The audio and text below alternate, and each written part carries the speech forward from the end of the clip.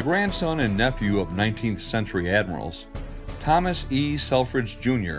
graduated from the U.S. Military Academy at West Point in the same year the Wright brothers first took flight at Kitty Hawk, 1903.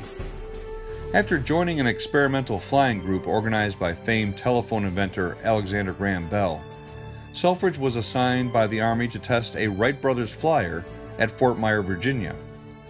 The first military officer ever to fly an aircraft and to design one as well.